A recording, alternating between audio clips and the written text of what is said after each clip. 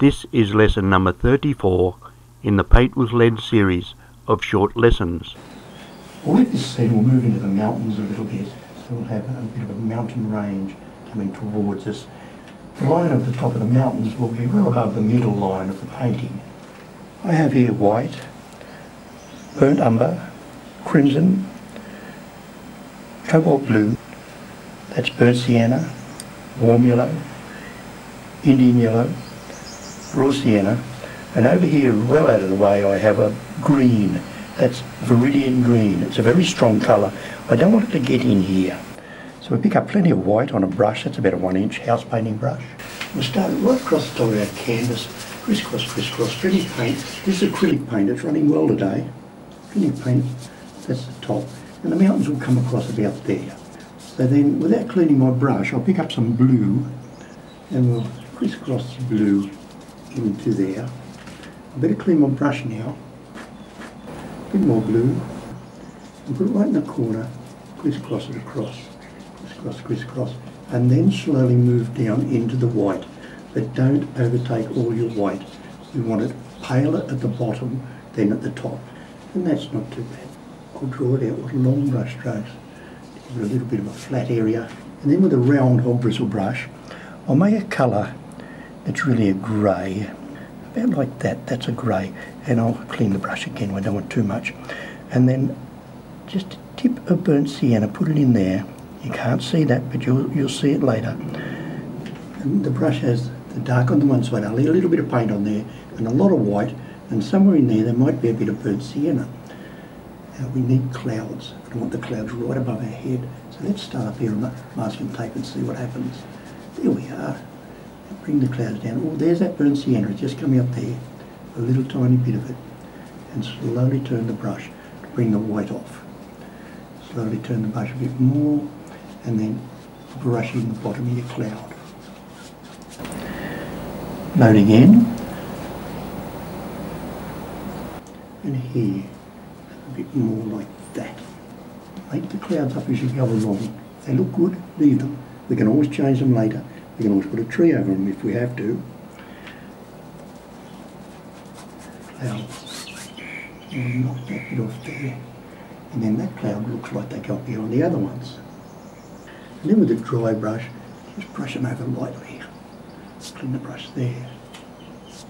Just lightly. Let them move. Now that cloud's up on the masking tape. We're not going to see that later anyway. I'll also use this brush. Pick up some blue and put it on where your mountains will be. Something like that, and brush it in. That's our blue mountains, but they're much too blue. So pick up some white and bring it up from the bottom of the mountain. Bring it in like that. And need some more paint. A bit more white. Put it below the mountain. Bring it up into your mountain. Scrub it in till you get the tone you want. Bring it down. Now that mountain needs a bit of shape in it. We can't just have boring old flat mountains. How's that? A bit of shape there, a bit of shape there. That's okay. This one, I don't like the shape of it. Change it to that. And this one, something like that, and on the top. Leave a little bit of a rough edge on the top. You see that? Yeah. And then scrub in. There. A little bit more white. And that gives you your misty, distant mountains. And you can bring them down and shape them so one comes in front of the other if you wish. But leave that misty look there. It's a little bit overdone there. Let's put some more white in there. Now, that's our distant mountains. Now we come to a mountain a bit closer. And with that mountain, we add a littlest bit of crimson and paint him in there. Him so you can see him. There, something like that. So that one's a bit closer. Crisscross, crisscross our white in.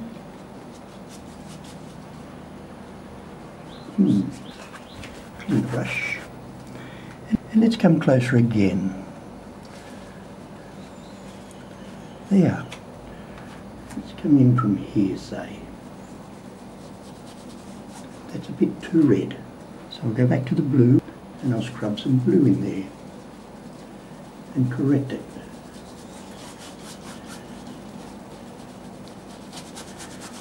And clean the brush here. So then I'll pick up a little bit of raw sienna and just brush it there and there and there. That's a bit too much. You can have it like that if you want to, but I want to come further forward, so I'll brush it back again, down. And then I'll load the brush again with these colours, especially the blue. You see how the raw sienna's turned that slightly green? Here's where I need to change brushes. I'll load this brush with colour, so it's not a dry brush. There, and a bit of that too. More blue, there it is. Okay, then I'll clean the brush and then pick up the colour I need on one side and the dark on the other. That's toned down a little bit, that's what I want. And it's a little bit dark.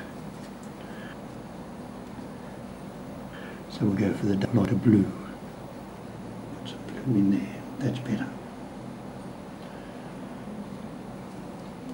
Bring it up over there. Well, you can have great fun with this. Come down again, a few more, right up to the edge of the painting here with this. We'll go up to there. And then down. Ooh, we need some colour under there. Now there's not much paint on my brush, just a little bit. And that just looks like the Australian bush. Dark, dark, dark. To get the dark, use the dark bit of the brush. The light is the light bit of the brush. Now reload. We'll work with the blue. And we'll have some raw sienna on the other side. And let's come in, so with the hill here, something like that. There. Then come up. Trees, trees, trees. Clean the brush. That's a bit dark. Pale it down a little bit. I just put a little bit of white on that dirty brush and that paled that down a little bit. Now with the raw sienna in this, more raw sienna in this, littlest touch of that green. Very careful now. There. We'll have a paddock.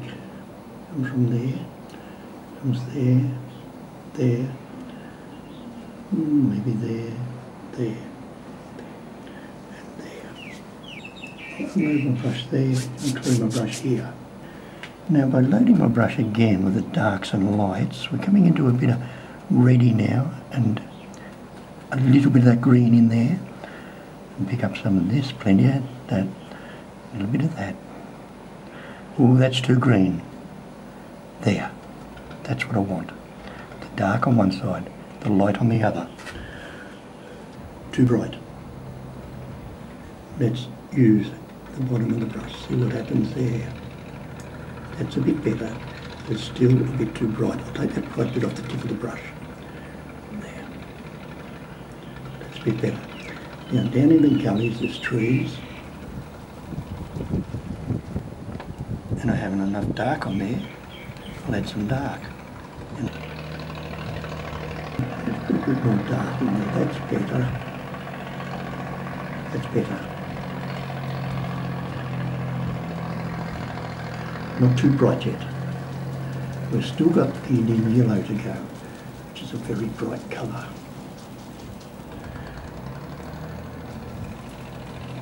Back here. You can't see this very well, what's happening here. It's not very refined. And the brush again. That's about the colour I want. Put it in there. There's some scrub in there. And because we're not dark enough, I'll go darker.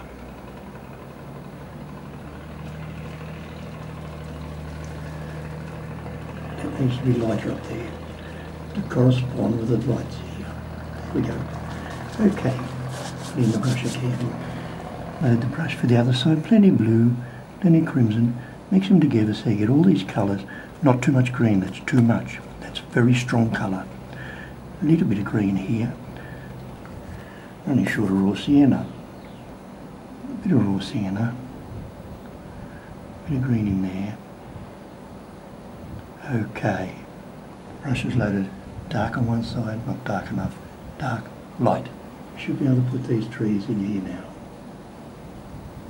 Tap, tap, tap, tap. Up the hill, down the hill. Not too pointy, not too big. These are curves. Just curves of the hills, the rolling hills. In a flat area. In a flat area. Now we must fill in this area here. We're getting a little bit more crimson and a bit more raw sienna in there so it goes grey. And we'll fill in this area here. We'll move it to a darker colour. And on that I'll use some Indian yellow and white. And bring it down like this across your painting in a pleasant curve. Touch it up a little bit, especially on the edge. We don't want it too, don't want to take your eye off the picture too much. There and here. It'll mix with the blue that's underneath. Load the brush again, load it definitely. And this time, green. Look at that brilliant colour. Beautiful.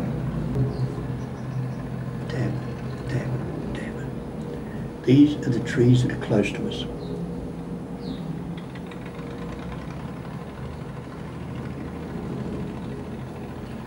There.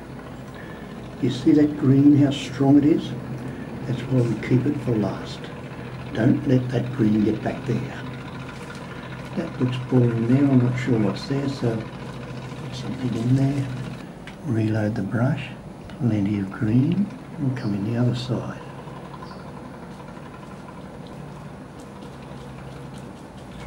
And unload the brush, always in a curve.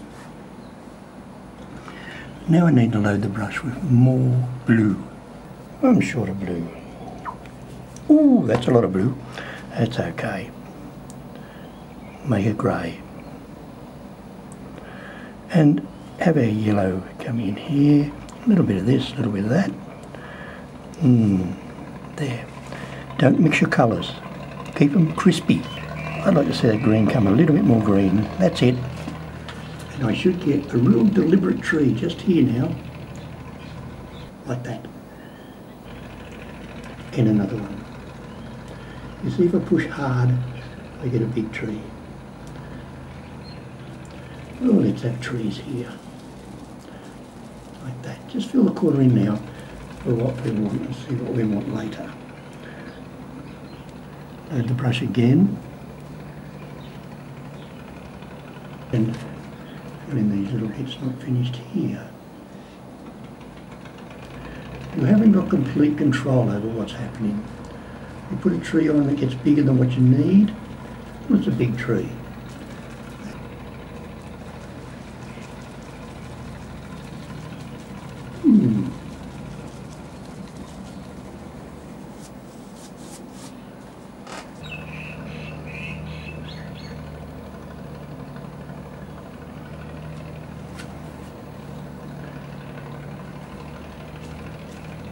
Ooh, no good.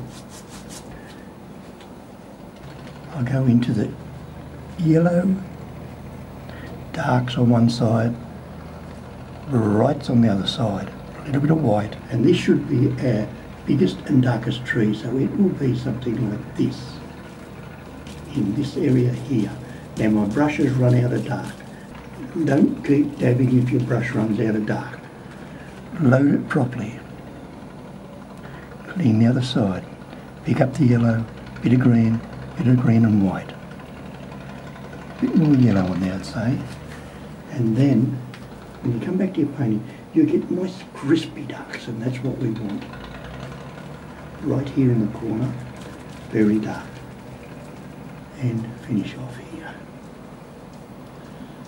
So let's load the knife, just the edge of the knife like that, and touch your breeches in. Not too many because they're too straight. The tractor's working away.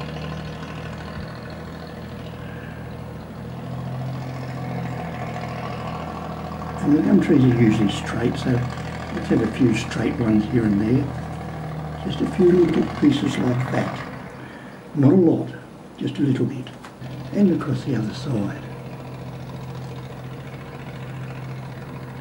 Not much.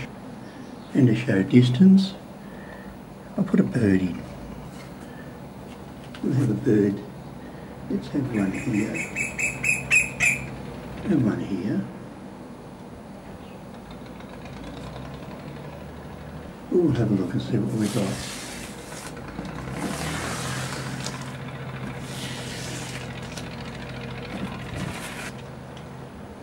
Well, that's a rather typical scene of Australia. Well, with that, remember to keep your mountains paler in the distance, white coming up from underneath, and then coming into the crimson as you come forward, and then coming into the greys as you come forward again, and then the greens in the foreground. Don't let any of these colours get back into there, or any of that colour get back into there. Come forward in stages. Keep things sloping in. Don't have your mountain sloping off like that. Let it be rough, a little bit rough, and dark along the top, light on them, dark along the top again, sloping in, sloping in. If you see something you don't quite like, then you can put a tree over the top.